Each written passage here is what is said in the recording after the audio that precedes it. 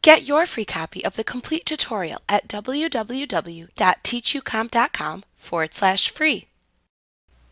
Most printers and other types of external peripheral devices, such as external hard drives or USB drives, will be recognized and installed automatically by Windows when you plug them into a computer.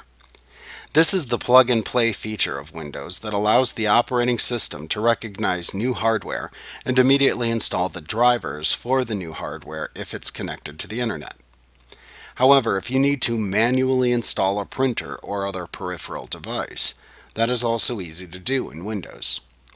First, ensure that the printer or other device is turned on and connected to the computer. Then open the Control Panel window within the File Explorer window. Then click the Add a Device command underneath the Hardware and Sound hyperlink within the Control Panel window when using the category view.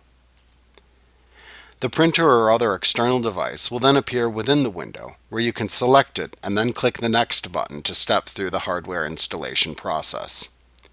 If installing a printer, note that printer manufacturers will also include detailed instructions on how to install the printer as well.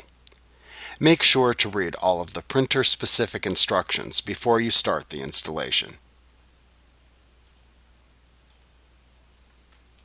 Like what you see? Pick up your free copy of the complete tutorial at www.teachucomp.com/free.